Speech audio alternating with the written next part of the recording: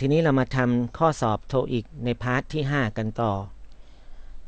ก่อนที่จะขึ้นข้อต่อไปขอแก้ไขสักนิดนึงเมื่อคลิปที่แล้วได้บอกว่าในส่วนนี้มันมีทั้งหมด12ข้อ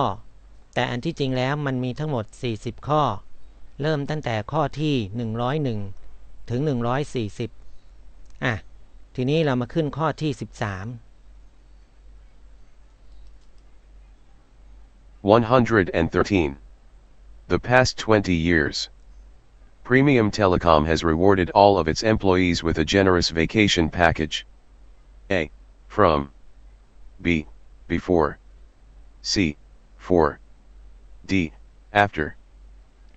จะเห็นได้ว่าตัวเลือกเป็น preposition มานะ preposition มาและเราดูตัวโจทย์ตรงนี้เป็นวลีถ้าเอา preposition ไปใส่เราก็จะเรียกว่าเป็น preposition no face แล้วก็อยู่ในกรณีที่อารัมภบทประโยคเรียกว่า introductory sentence ทีนี้เรามาสังเกตดูว่าในโจทย์ตรงนี้มี20 ปี 20 บอกระยะเวลาและตรงนี้ใช้เป็น present perfect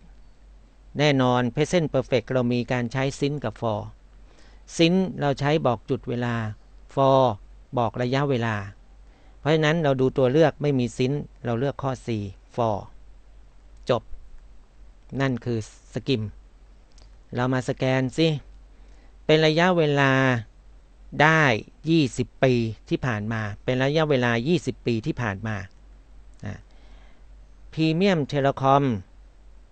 พรีเมียมเทเลคอมเขาได้ให้รางวัลได้ให้รางวัลพรีเมียมเทเลคอมคือบริษัทบริษัทพรีเมียมเทเลคอมเนี่ยได้ให้รางวัลแก่ลูกจ้างทั้งหมดแก่ลูกจ้างทั้งหมด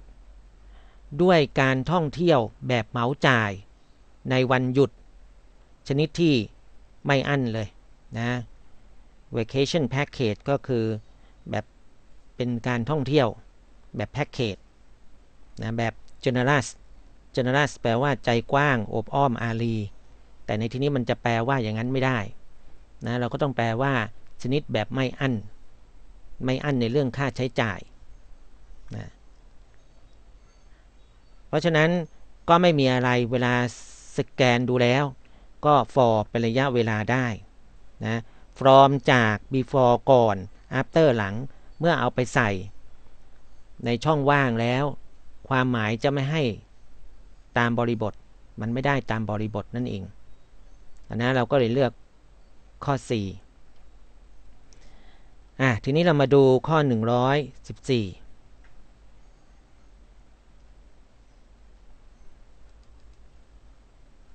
114.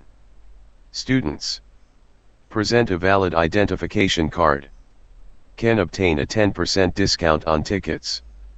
to all musical performances. A. Whoever. B. Whose. C. Whom. D. Who. ตัวเลือกจะเห็นได้ว่ามี whoever เท่านั้นแหละที่แตกต่างไปนอกนั้น who whom แล้วก็ whom whose whom who พวกนี้เป็น relative pronoun relative pronoun ก็อยู่ในเรื่องของ adjective clause เป็นคำเชื่อมซึ่งทำหน้าที่ได้เป็นทั้ง conjunction และเป็นได้ทั้ง subject ส่วน whoever นั้นจะอยู่ใน noun clause เท่านั้นเองทีนี้เรามาดูซิว่าในช่องว่างเนี่ยเขาให้เราเติมอะไร student เป็นประธานแล้วมี can obtain เป็น verb ของมันส่วน present เป็น verb แปลว่าขาดเรื่องคำเชื่อม noun clause ไม่เกี่ยวเกี่ยวข้องกับ adjective clause เพราะฉะนั้น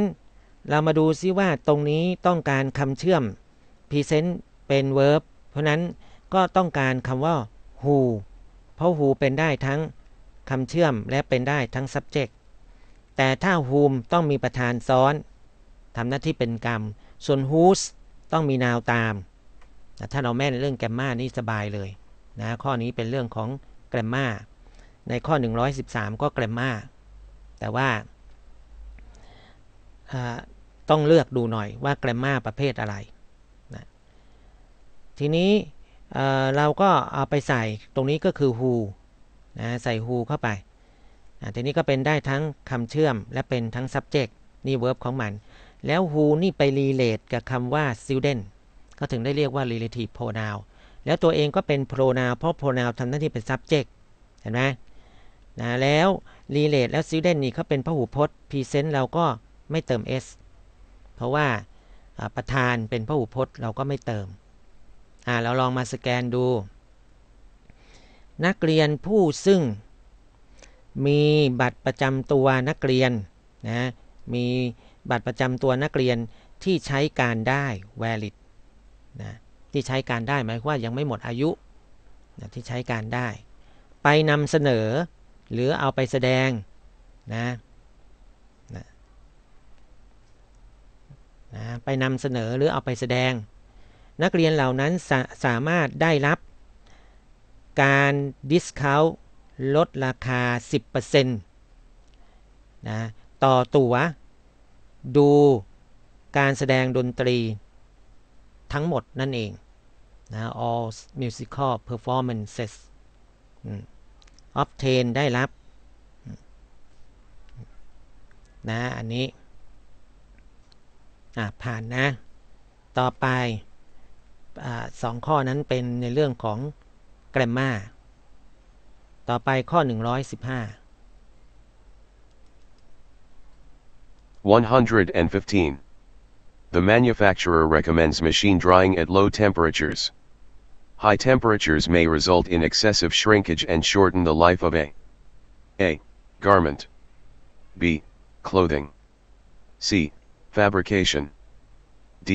fitting. เอานะในข้อนี้ต้องการคำศัพท์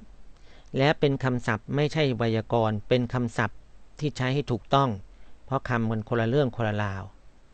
เอานะเราก็ต้องมาสกิมแบบคร่าวๆว่าผู้ผลิตได้แนะนำว่าข้อ A B C เนี่ยจะต้องใช้อุณหภูมิในการที่จะซักจะอบอะไรเนี่ยให้มันไม่แรงเพราะว่าถ้าใช้อุณหภูมิมากเนี่ยมันก็จะทำให้ A B C เนี่ยนะเกิดอาการ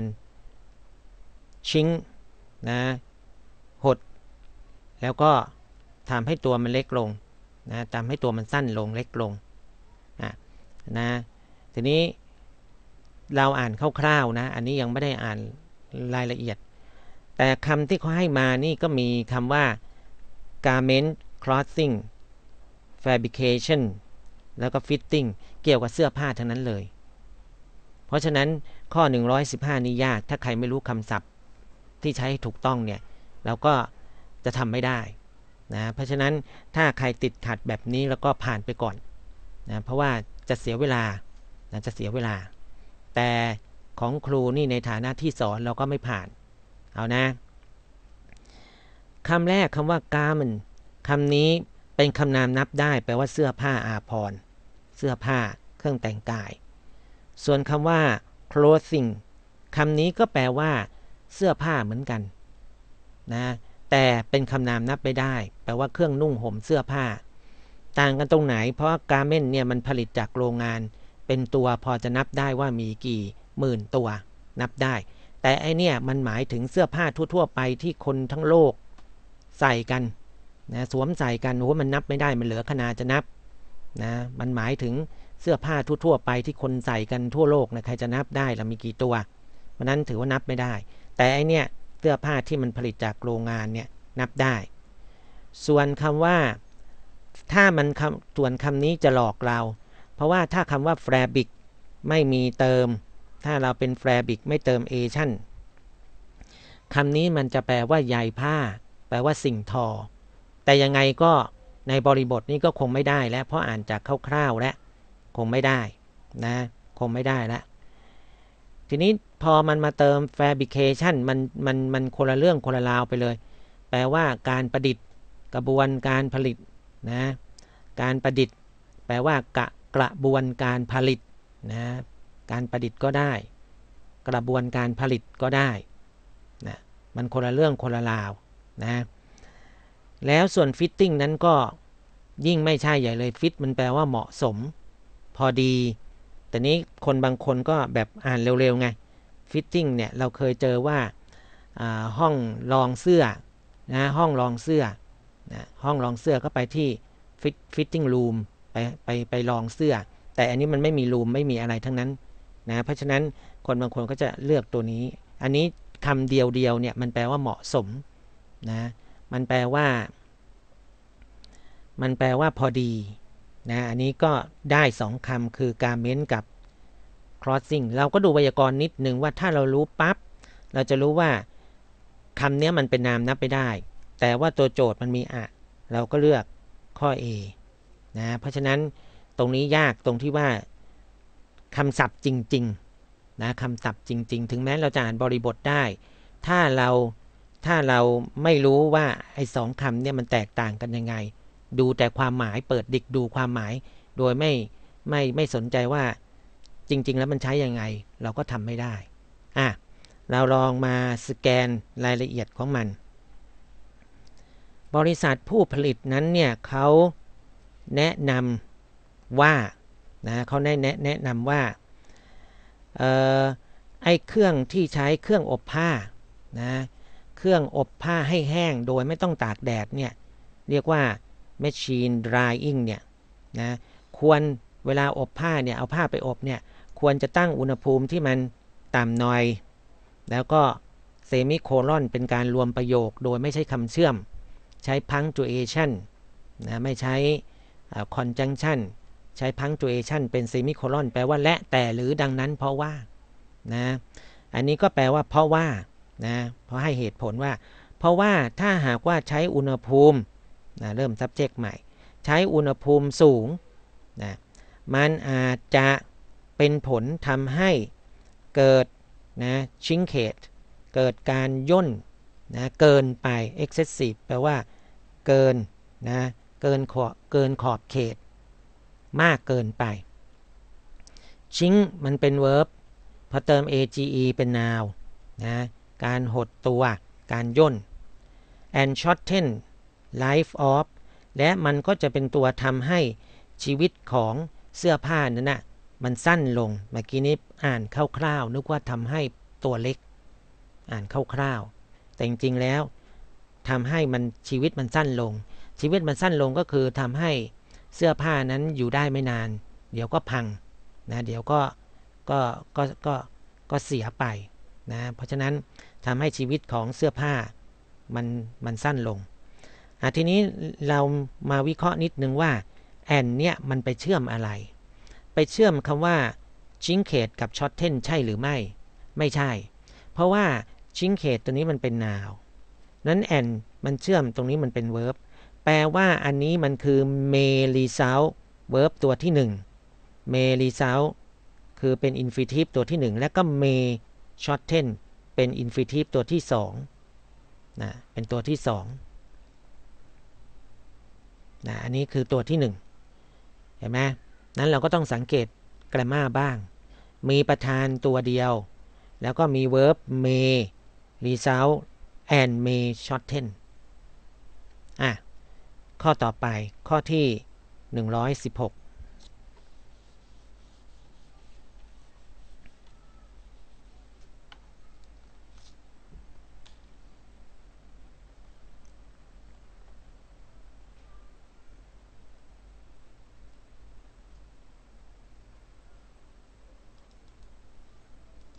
116. We will be hiring 5 part-time employees to staff in the operations department. A. Assist. B. Assists. C. Assisting. D. Assisted. ข้อนี้ง่ายมากเลยตรงนี้มีคำว่า to ปั๊บนะย่อมเป็น infinitive ตอบข้อ A จบเพราะเป็นเรื่องของไวยากรณ์นะ to infinitive แต่ระวังให้ดีนะว่า to ตัวนี้เป็น preposition ก็ได้นะถ้าเป็น preposition ปุ๊บเราก็อาจจะเติมด้วยเจอรัน นะอาจจะเติมด้วยเจอรันคือคำนี้แต่เราดูแล้วเนี่ยมันเป็นไปไม่ได้นะดูคร่าวๆจากโจทย์อย่างรวดเร็วนะเป็นไปไม่ได้ที่จะมาเป็น assisting นะจากความรู้ที่เราอ่านแบบสกิมแป๊บเดียวเราจะรู้ว่าอันนี้ต้องเป็น acid แปลว่าเพื่อที่จะเราก็ต้องอ่านเพราะว่าในส่วนนี้มันเป็นส่วนอ่าน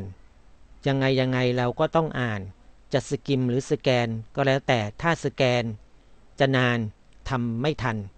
ถ้าสกิมก็ไวแต่ก็ควรจะละเอียดรอบคอบด้วยว่าบางทีข้อสอบหลอกนะเราจะกำลังไปจ้างว่าจ้างใช้เป็น future continuous นะเราจะกำลังไปว่าจ้างนะ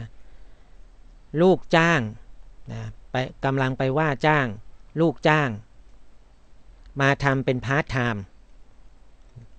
ไปจ้างมาเพื่ออะไรไปจ้างลูกจ้างมาเพื่อเห็นไหมเพราะนั้น infinitive บอกจุดประสงค์มันจะแปลว่าเพื่อเราก็ต้องใส่ infinitive เข้าไปเพื่อที่จะมา assist ช่วยเหลือ staff คณะผู้ร่วมงานในแผนกการวิจัยเกี่ยวกับผลการดำเนินการนะหรือแผนกการศึกษาวิจัยเชิงปฏิบัติการก็ได้ขอให้ผู้เรียนสังเกตว่าตรงนี้เขาเติม s ปกติธรรมดาเนี่ยถ้าเป็น noun บวก noun ข้างหน้าจะไม่มีการเติม s แต่คำนามบางอันมันเติม s อยู่แล้วเราไปเอา s เขาออกไม่ได้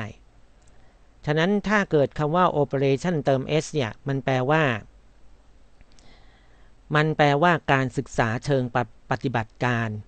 หรือการศึกษาวิจัยนะกับการศึกษาวิจัยกับผลการดำเนินการนะมันเติม s ของมันอยู่จะแปลอย่างนั้นเพราะนั้นคำว่า department แปลว่าแผนกนะเพราะนั้นเราก็ต้องมาแปลรวมกันว่าอันนี้แผนกปฏิบัติการนะแผนกปฏิบัติการแล้วก็แปลง่ายๆก็คือเราจะกำลังไปจ้างลูกจ้าง5คนมาทำงานพาร์ทไทม์เพื่อที่จะมาช่วยแอสซิดช่วยเหลือสงเคราะห์กับคณะผู้ร่วมงานในแผนกปฏิบัติการนั่นเองผ่านนะต่อไปข้อ117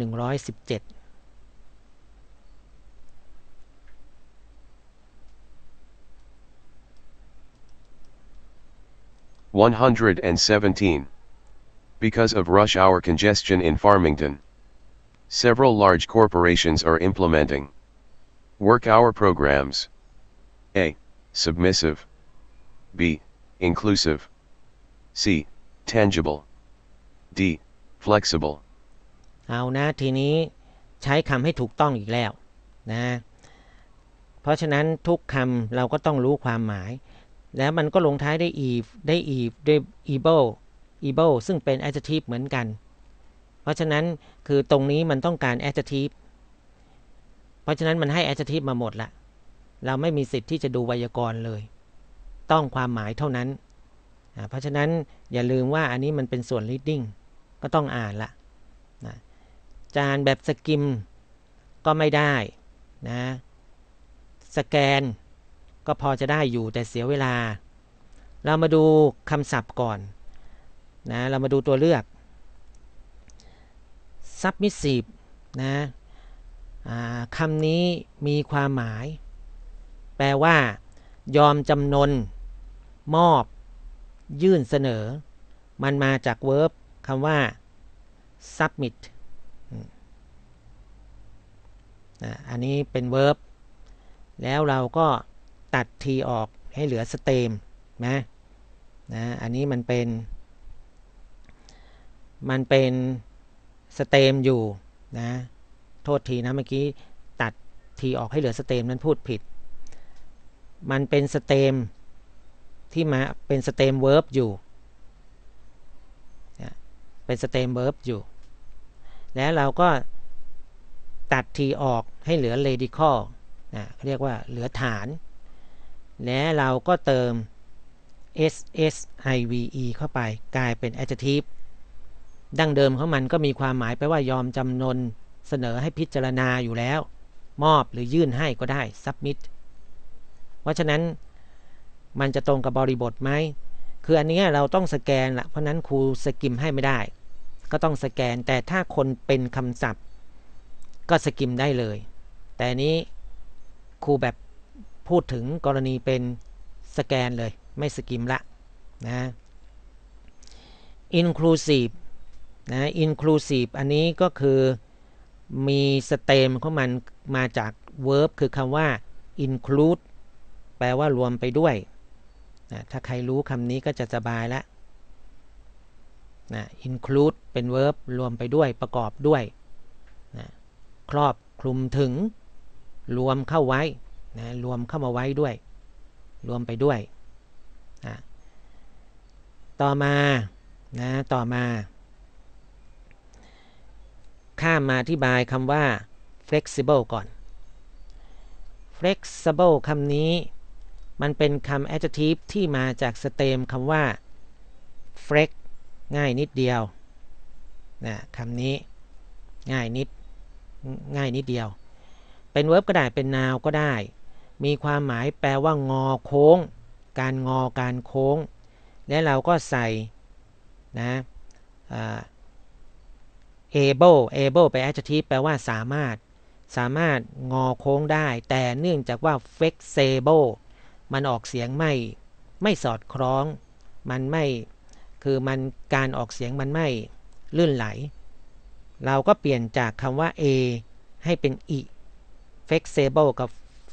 flexible อันนี้มันจะดูการออกเสียงที่คล่องตัวกว่านะก็เป็น flexible แปลว่าสามารถที่จะโค้งได้งอได้ยืดหยุ่นได้นั่นเองนะยืดหยุ่นเพราะงอโค้งมันก็ยืดหยุ่นสามารถที่จะยืดหยุ่นได้นะเพราะฉะนั้นอันนี้ include เราก็คำว่า include ตัวนี้เราก็ตัด de ออกนะให้เหลือ radical ของมันแล้วก็เติม s นะแล้วก็ ive เข้าไปนะแต่ว่าจะเห็นได้ว่า3คำนี้มันมาจากสเต็มนะแต่ว่าไอข้อที่ c เนี่ยมันมาจาก root นะมันมาจาก root ที่มาจากคำว่า tag tang tick tag ting นะแปลว่าสัมผัสนะคือมันมาจาก root ซึ่งมาจากละตินกรีกนะอาจจะมาเนี่ยคือคำนี้ก็ได้มีความหมายอยู่ในตัวของมันหรืออย่างนี้ก็ได้หรืออย่างนี้ก็ได้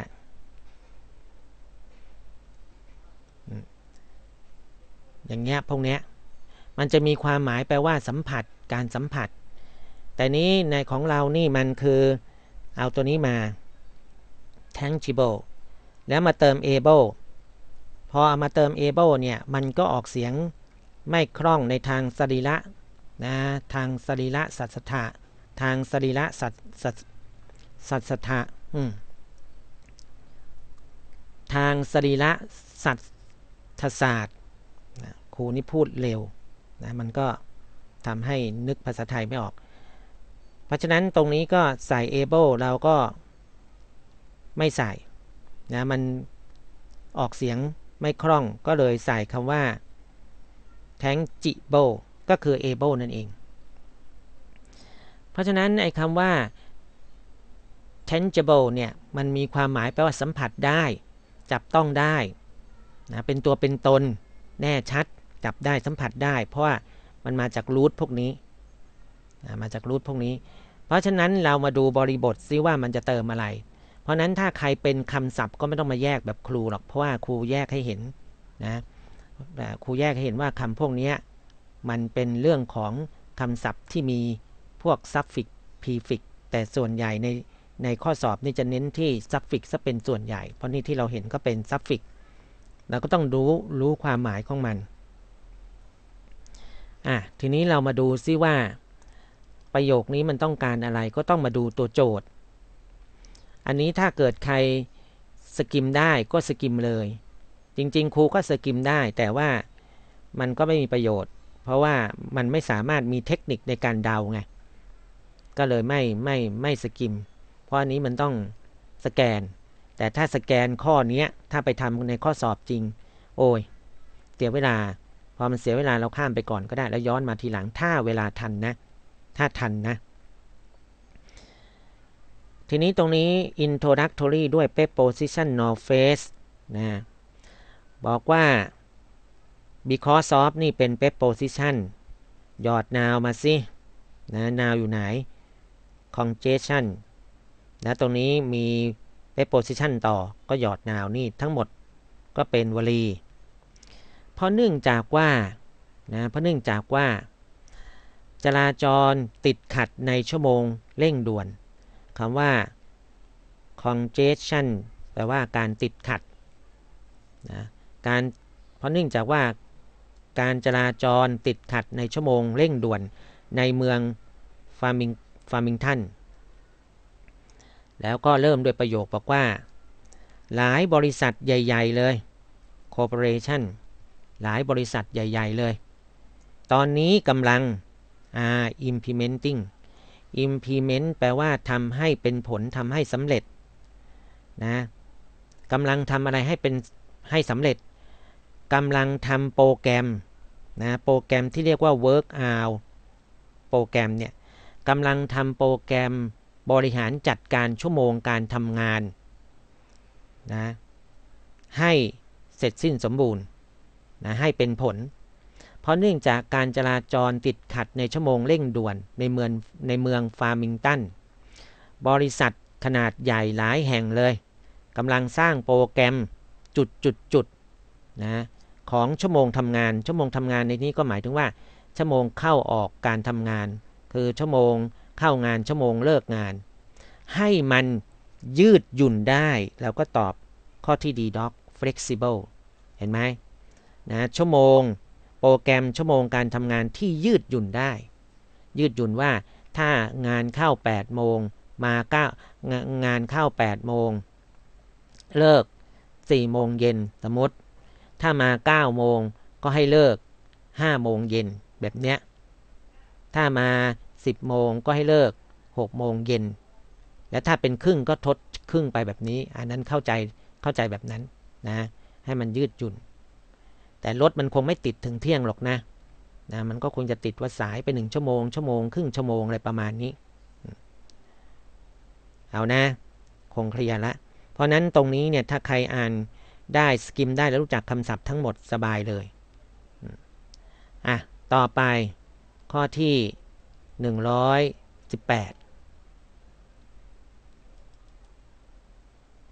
118. After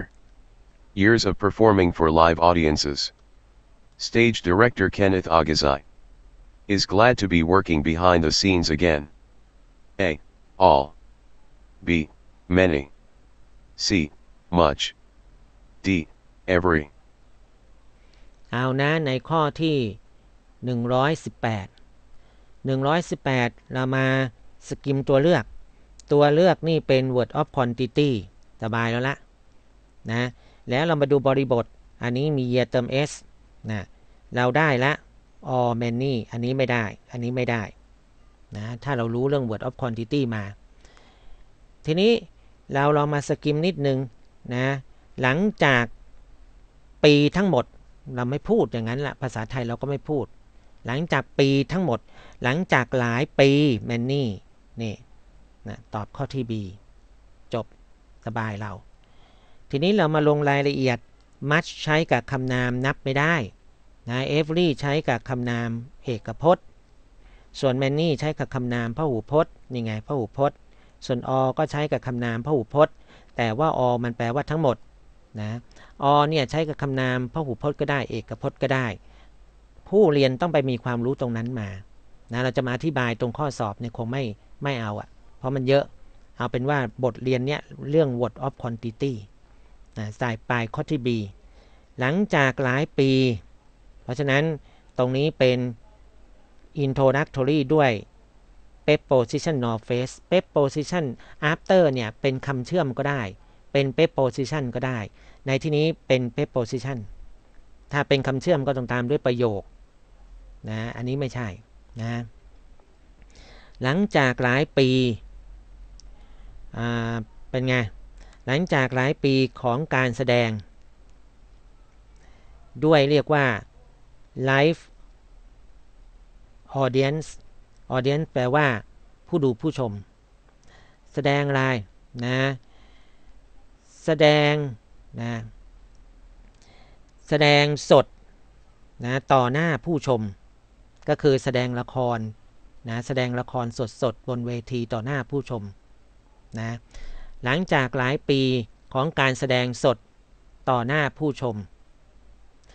นะนั่นคือ introductory sentence มาเริ่มประโยค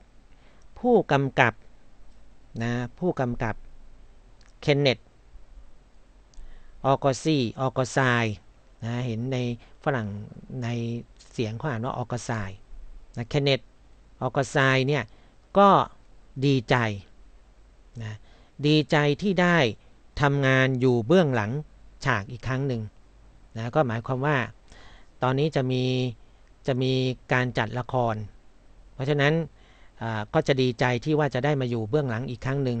นะที่มีละครใหม่เพราะว่าทำมาหลายปีแล้วจะมีละครเรื่องใหม่ก็ดีใจ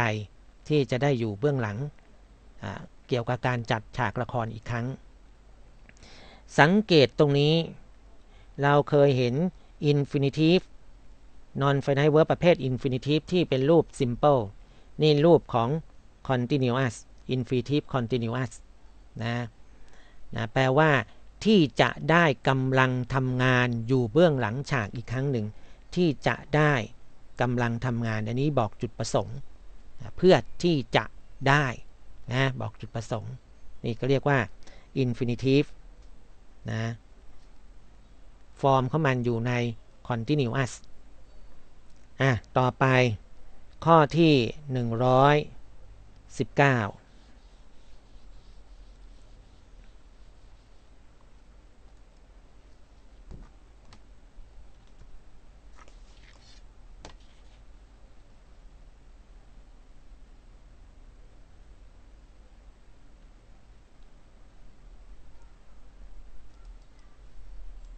119119.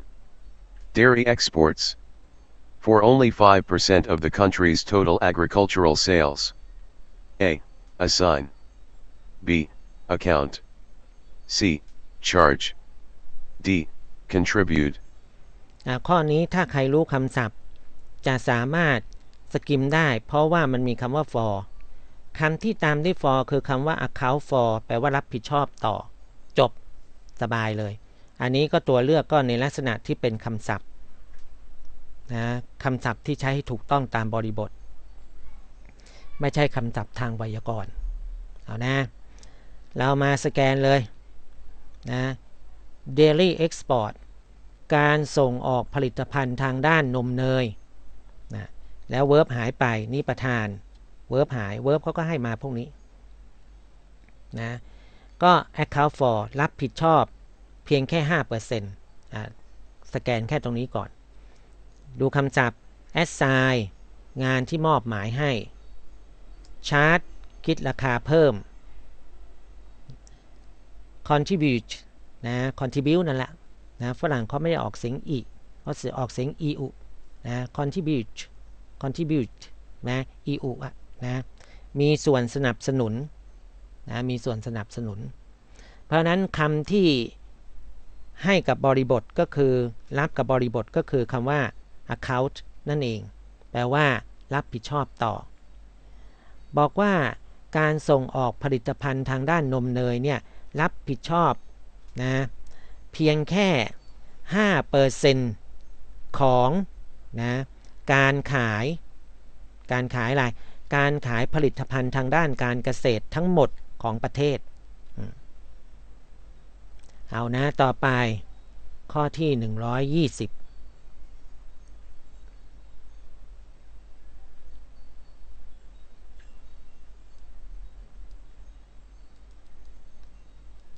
120.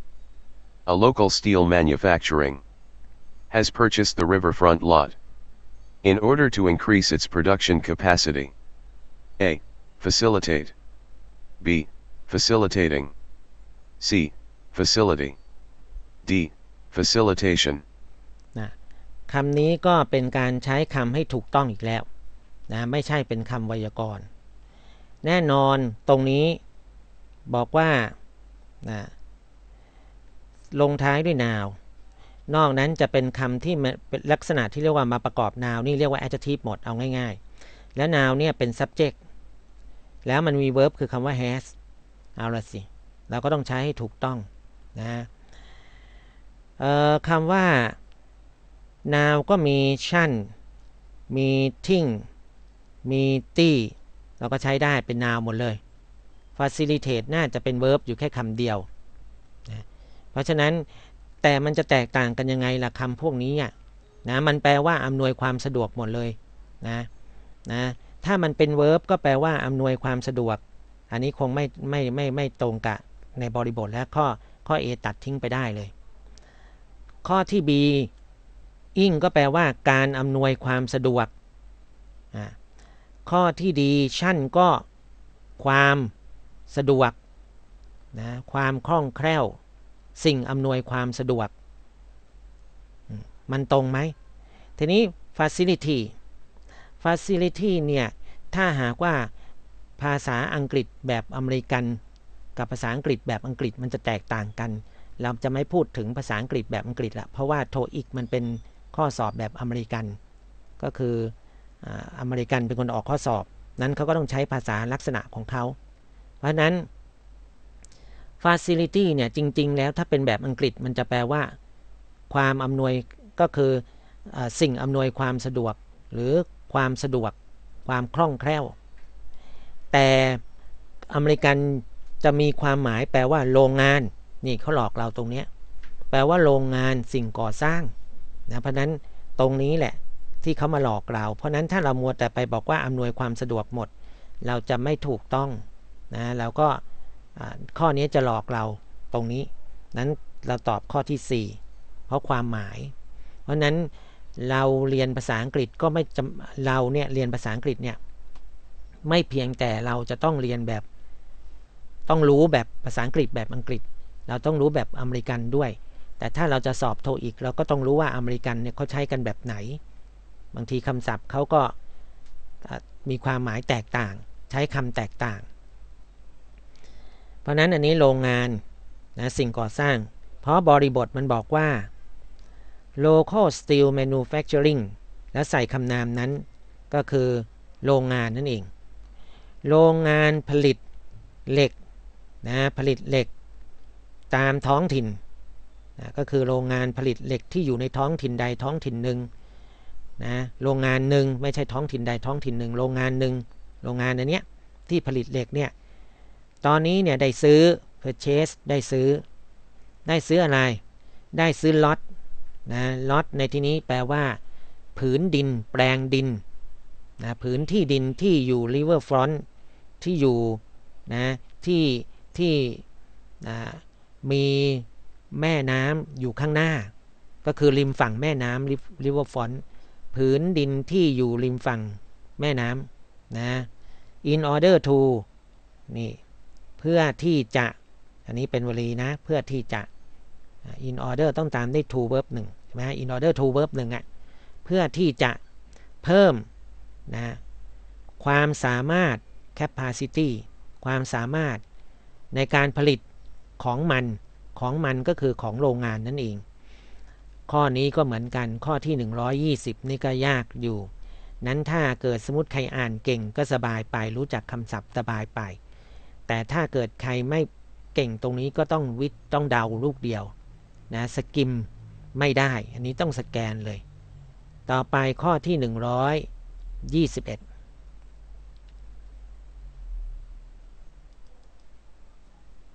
121. Although the graphics department acquired a color printer, it has already submitted a request for another one. A. Highly. B. Usually. C. Recently. D. Entirely. ทีนี้เรามาดูอันนี้ก็เป็นไวยากรณ์เป็นตัว adverb มาทั้งหมดเลย แต่ว่าคำศัพท์แต่ละตัวก็ใช้เป็นตัว adverb ที่มีความหมายไม่เหมือนกันทีนี้เราลองมาดูซิว่าเราจะใช้ข้อใดดีนะเราดูซิว่าตรงนี้มันมีคำว่า has แล้วตรงนี้มันมีคำว่า submitted เป็น present perfect อันนี้เรารู้ทันทีเลยเราใช้ present perfect ก็จะมี adverb ของ present perfect อยู่ก็ตอบข้อที่ 4 recently แค่นั้นละจบละทีนี้เราลองมาสกิมหน่อยก็ได้นะสกิมหน่อยถึงแม้ว่าแผนกกราฟอะไรนี่แหละได้มาด้วยปรินเตอร์แล้วแต่ไม่พอใจก็ยังเสนอขออีกอันหนึ่งในไม่นานมานี้เห็นไหม recently เมื่อเร็วๆนี้ก็ถ้าเกิดสมมุติว่าเราเห็นตรงนี้ปุ๊บเราก็เดาก่อน recently highly อย่างสูงส่ง usually เป็น adverb of frequency แปลว่าปกตินะธรรมดาปกตินิสัยนะปกติธรรมดาเนี่ย entirely ทั้งหมดทั้งมวลนะ recently เมื่อเร็วๆนี้ไม่นานมานี้มักจะใช้กับ present perfect เรามาสแกนซิถึงแม้ว่านะ although นี่เป็นคำเชื่อมใน adverb clause บอก concession แล้วก็มีเครื่องหมายคอมมาเพราะว่ามันเอา subordinate clause มาวางไว้หน้า main clause ประธานมาคือ department verb อยู่ที่คำว่า acquire นะสิ่งที่หายไปก็คือตัว adverb นั่นเองนะทีนี้เรามาดูว่าจริงอยู่เราอาจจะบอกว่าแล้วทำไมมันไม่มาอยู่ตรงนี้ล่ะไอ้ submit has submit แล้วทำไมไอ้คำว่า recently ทำไมไม่อยู่ตรงนี้ล่ะคืออันนั้นเราสกิมเอาไงแต่พอมาดูตรงนี้จะเห็นว่า acquire อันนี้เนี่ยเป็น verb past tense นะ recently มันก็ใช้กับ past tense ได้แต่เราเหมารวมตรงที่มันเกี่ยวข้องกับ perfect ตอนเราสกิมนี้เราสแกนก็ใช้ recently กับ past ได้แต่ยังไงก็แล้วแต่นะตรงนี้เราก็ลองแปลดูแปลแบบรายละเอียดแปลแบบสแกนถึงแม้ว่าแผนกกราฟิกนะแผนกกราฟิกจะได้มา acquire แปลว่าได้มาในสิ่งที่ยากแปลว่าขอหลายครั้งหรือขอหลายหนกว่าจะอนุมัติให้ acquire ได้มาในสิ่งที่ยากเย็นเข็ญใจเรียกว่า acquire ถึงแม้ว่าแผนกกราฟิกเนี่ยจะได้มาในเรื่องของปรินเตอร์สีแล้วแต่ไม่พอใจนะไอ้แผนกนี้ก็ยังนะได้เสนอร้องขอ request ร้องขออีกอันนึง another one request ร้องขอยังร้องขอไปเรียบร้อยแล้วอีกอันนึงก็แปลว่าตรงนี้ก็ใส่คำว่าเมื่อเร็วๆนี้ได้มาแล้ว1อันนะก็ recently อยู่ดีเพราะ highly อย่างสูงส่งก็คงไม่ได้ usually ปกตินิสัยก็ไม่ได้ entirely ทั้งหมดทั้งมวลก็ไม่ได้จริงๆแล้วครูสกิมเนี่ยไปมองตรงนี้จริงๆแล้วพลาดนะเพราะว่าจริงๆแล้วมันจะต้องมาอยู่ตรงนี้เป็น present perfect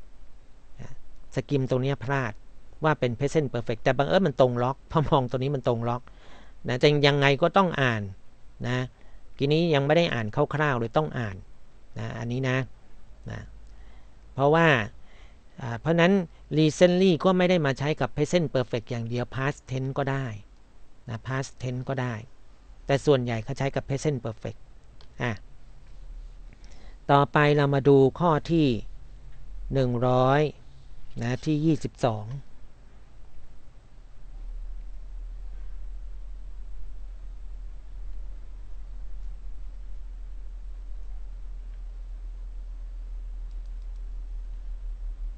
122. This exciting new product is of the new software applications that our developers are working on. A. Represents. B. Representative. C. Representing. D. Representation. ไวยากรณ์อีกแล้วนะมาเป็นไวยากรณ์อันนี้คือ verb อันนี้คือ adjective อันนี้ก็คือเป็น participle จะเป็น adjective หรือจะเป็น noun ก็ได้อยู่แต่อันนี้ Asian นี่ noun อยู่หลัง is ปุ๊บใส่ adjective มาเชียวทีนี้มันก็ได้ว่า จะใส่ตัวนี้หรือจะใส่ตัวนี้กันดีเห็นไหมแต่ถ้าเกิดสมมุติว่าไอ้ตัวนี้ไปอยู่หลัง is มันจะแปลว่ากำลังนะมันจะแปลว่ากำลังแต่ว่าถ้า if ไปอยู่หลัง if ก็เป็น adjective มันก็ไม่ได้มีความหมายกำลังมันก็มีความหมายเป็น adjective ปกติ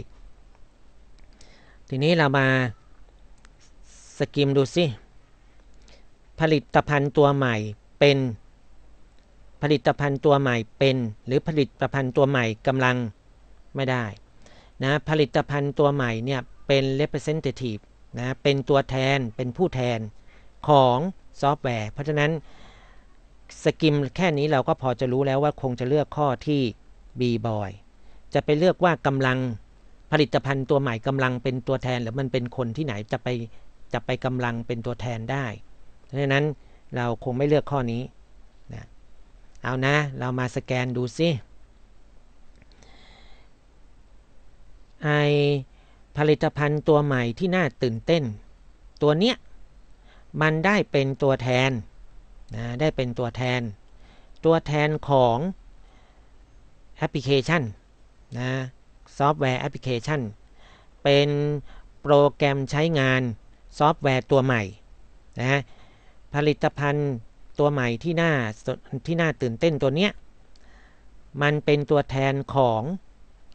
โปรแกรมใช้งานซอฟต์แวร์ตัวใหม่นะโปรแกรมใช้งานซอฟต์แวร์ตัวใหม่ซึ่งใส่ adjective clause เข้าไปนะซึ่ง developer ผู้พัฒนาของเราเนี่ย are working on นะกำลังนะดำเนินการอยู่กำลังทำงานกับมันอยู่กำลังดำเนินการอยู่นะเพราะนั้นอันนี้มี adjective clause ต่อท้ายมานะก็จบนี่คือสแกนพอสแกนปั๊บมันที่ตัดสินใจเลยว่าควรใช้ข้อ B ทีนี้เวลาเราทำเราต้องใช้สกิมมากกว่าสแกนเพราะถ้าเราใช้สแกนปั๊บถึงแม้เราจะถูกต้องแต่ว่าเราจะทำข้อสอบไม่ทัน140ข้อเราอาจจะทำอย่างเก่งก็ได้20ข้อละมั้งโทษทีไม่ใช่140ข้อ40ข้อนะเราก็ทำอย่างเก่งได้20ข้อแล้วละมั้งนะเพราะว่าเรามัวแต่นั่งอ่านละเอียดอยู่นะเราก็ต้องพลาดบ้างล่ะมีใครจะทำได้เต็มหมดมันต้องมีพลาดแหละเพราะว่าข้อสอบมันไวแต่หากว่าข้อสอบมันต้องทำไวเวลามันน้อยนะถ้ามัวแต่ทำให้แบบละเอียดละออไม่ทันแน่นอนเอานะทีนี้เรามาดูข้อต่อไปข้อ123 123. All Gruner Corporation employees will be invited to the holiday. Scheduled for next Friday. A. Management. B. Attendance. C. Celebration. D. Circumstance. เอานะอันนี้เป็นการใช้คำให้ถูกต้องถ้าเป็นการใช้คำให้ถูกต้องก็ต้องรู้คำศัพท์พวกนี้แล้วก็ถึงจะไปใส่ในบริบทได้นั้นข้อนี้ครูขอสแกนเลยไม่สกิมละ management ก็แปลว่าการจัดการบริหารนะ attendance อันนี้ก็มีความหมายแปลว่าการไปเข้าร่วมฟังเทศเข้าร่วมประชุมเข้าร่วมฟังบรรยายเข้าร่วมคลาสเรียนนะมาจาก verb attend นั่นเองเติม ance นี่เป็นคำนามเติม ment นี่เป็นคำนามมาจากอันนี้คำนี้มาจากคำว่า manage มาจาก stem คำว่า manage อันนี้ stem ก็คือ attend อันนี้ celebration การเฉลิมฉลองก็มาจาก stem คำว่า celebrate circumstance ในคำนี้ก็ ance ก็มาจาก stem คำว่า circum แปลว่าเกี่ยวกับสิ่งแวดล้อมนะแปลว่าเกี่ยวกับล้อมเดินทางรอบโลกเงี้ย circum navigate เห็นไหมเดินทางรอบโลกแบบนี้เกี่ยวกับรอบนะล้อมรอบพวกนี้อันนี้มีความหมายแปลว่าเหตุการณ์แวดล้อมกรณีแวดล้อมนะอันนี้เฉลิมฉลองอันนี้ก็กี้นี้แปลให้ไปแล้วอันนี้ก็แปลให้ไปแล้วเราก็ต้องมาดูละว่าตรงนี้ โจทย์ว่าไงนะลูกจ้างของบริษัทกลูเนอร์ทั้งหมดจะนี่เป็นรูป Future Passive Voice จะถูกเชิญนะไปจุดในวันหยุดนะตามตารางเวลาที่จัดให้วันศุกร์หน้าไปไหนล่ะไปจัดการเหรอไปเข้าฟังเทศฟังบรรยายเหรอเข้าไปกรณีแวดล้อมเหรอนะเข้าไปร่วมฟังเทศฟังบรรยายอะไรต่ออะไรเหรอทีนี้ตรงนี้มันก็น่าจะเป็นไปได้อยู่นะไอ้ข้อที่บีบอยแต่ว่าเราตัดสินใจตรงนี้เหมาะสมที่สุดเพราะว่าพวกบริษัทนี้ก็ต้องมีการเฉลิมฉลองความสำเร็จอะไรไปอย่างนั้นนะตอบ celebration นะ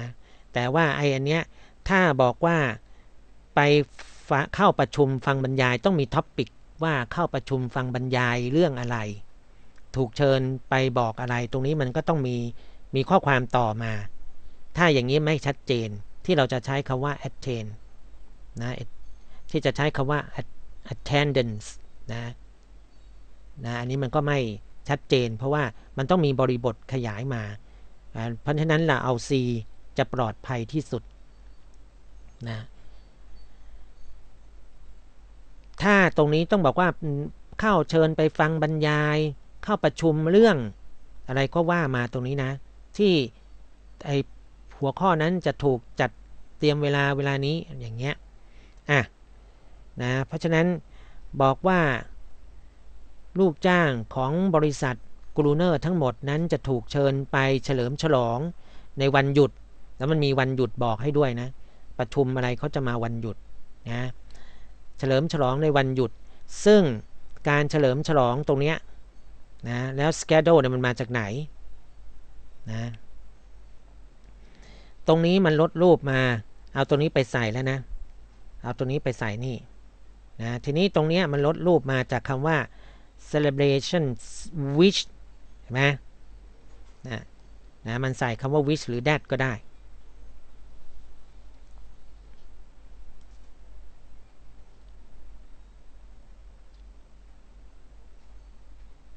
นะมันใส่คำว่า which หรือ that ก็ได้แล้วลดรูปไป tense มัน tense อะไรล่ะนะfuture กับ present อันเดียวกันซึ่งไอ้ celebration เนี่ยมันเป็นไง is นะ schedule นะก็คือใส่ตัวนี้ไป schedule เป็นรูป passive voice ซึ่งการเฉลิมฉลองเนี่ยมันถูกจัดตารางไว้เรียบร้อยแล้วสำหรับวันศุกร์หน้า for the next day ตรงนี้อาจจะใช้คำว่า is ก็ได้หรือ will be ก็ได้นะลดรูปนะเอา which ออกไป will be หายไป is หายไปเหลือช่อง3นะเป็น passive voice ไม่ว่าจะเป็น future ไม่ว่าจะเป็นpresent อันนี้ก็คือลดรูปอยู่ในกลุ่ม simple นั่นเองอันนี้ต้องไปหาความรู้เอาเองนะจะมาอธิบายตรงนี้ไม่ได้มันเยอะต่อมาเรามาดูข้อที่124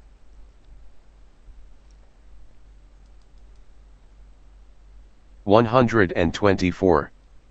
Great Hope is Tosi Raymond's most inventive stage production. A. Yet. B. Only. C. Once. D. When. ข้อนี้จริงๆก็ดูเหมือนจะง่ายนะแต่ว่าถ้าไม่รู้ความหมายของคำนี้ก็ยากอยู่ when ไม่มาใช้ในกรณีที่อยู่ตรงนี้เพราะมันเป็นคำเชื่อมนะอันนี้ก็คือให้คำมาละมีทั้งคำเชื่อมและมีทั้ง adverb มา once ก็อยู่ไม่ได้ตรงนี้ถ้ามันเป็นคำเชื่อม once นะมันก็ได้2คำสินะคำว่า only กับคำว่า yet นะเพราะว่า2คำนี้ก็เป็นadverb เหมือนกันแต่บางคนเนี่ยนะรู้จักว่าคำว่า yet เนี่ยใช้ใน present perfect แต่ในที่นี้ไม่ใช่เป็น present perfect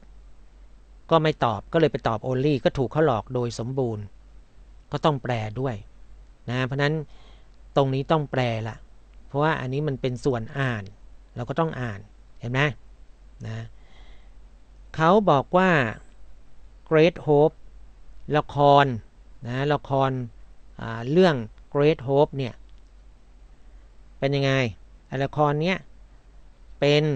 นะเขาบอกว่าเป็นผลผลิตละครเวทีนะเป็นผลผลิตละครเวทีนะที่ใช้ความคิดสร้างสรรค์ที่สุดของโทชิเลมอนนะเพราะนั้นไอ้ตรงนี้ก็ inventive นะแปลว่าใช้ความคิดสร้างสรรค์นะประดิษฐ์นั่นแหละก็คือประดิษฐ์การประดิษฐ์นะของเลมอนแล้วก็จุดstage production ก็คือผลผลิตทางเวทีก็คือผลผลิตในที่นี้หมายถึงละครนะเป็นผลผลิตทางละครที่มีความคิดสร้างสรรค์ที่สุดของเลมอนโทชินะไอผลผลิตนั้นก็คือเรื่อง Great Hope ทีนี้เรามาใส่คำว่า only เท่านั้นมันก็ไม่รับกับบริบทถ้าเราแปลเราก็ลองมั่วดูเพราะฉะนั้นเราแปลแล้วเราตัดไปแล้ว2ข้อนี้มันไม่ได้เท่านั้นเนี่ยมันไม่รับกับบริบทเราก็น่าจะรู้ว่าข้อสอบบางทีมันต้องมีหลอกบ้างนะคำว่า yet ในที่นี้เนี่ยถ้าเป็น adverb ใช้กับ present perfect มันจะแปลว่ายังถ้ามันเป็นคำเชื่อมมันจะอยู่ในคำเชื่อมของ compound เท่ากับคำว่า but แปลว่าแต่มันเป็นคำเชื่อมโทษทีมันเป็น adverb อีกคำหนึ่งที่ไม่ได้ใช้กับ perfect ใช้กับอะไรก็ได้ขอให้เป็น adverb มันแปลว่าตราบจนกระทั่งบัดนี้เพราะฉะนั้นไอ้คำเนี้ยมันแปลว่าตราบจนกระทั่งบัดนี้เพราะนั้นเราก็เลยเลือกข้อที่ A นั่นเองเราก็ไปใส่ดูละคร Great Hope เป็นผลผลิตละครทางเวทีที่ใช้ความคิดสร้างสรรค์ที่สุดของโทชิเลมอนที่มีอยู่ตราบจนกระทั่งถึงบัดนี้ที่ใช้อยู่ตราบจนกระทั่งถึงบัดนี้เห็นไหมก็คือหมายความว่าความคิดสร้างสรรค์ของใครๆก็ไม่เท่ากับความคิดสร้างสรรค์ที่สุดของในปัจจุบันคือของโทชิเลมอนเนี่ยความคิดสร้างสรรค์ของเขาเนี่ยเป็นการใช้ความคิดสร้างสรรค์ที่สุดตราบกระทั่งบัดนี้ซึ่งคนอื่นๆก็ยังหาเทียบเทียมไม่ได้ประมาณนั้นอันนี้สแกนให้เพราะฉะนั้นเห็นได้ว่าในข้อสอบบางครั้งก็ดูง่ายบางครั้งก็ดูยาก